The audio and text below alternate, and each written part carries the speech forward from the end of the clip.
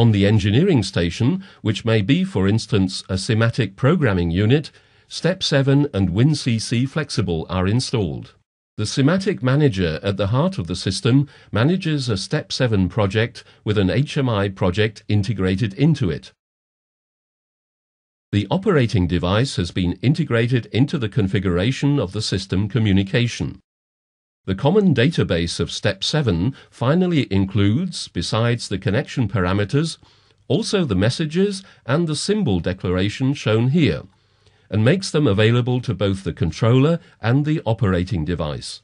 Let us now turn to the HMI project, which can be opened directly from the SIMATIC Manager in WinCC Flexible for further configuration. The connection parameters defined in Step 7 are available at once and only need to be set to active.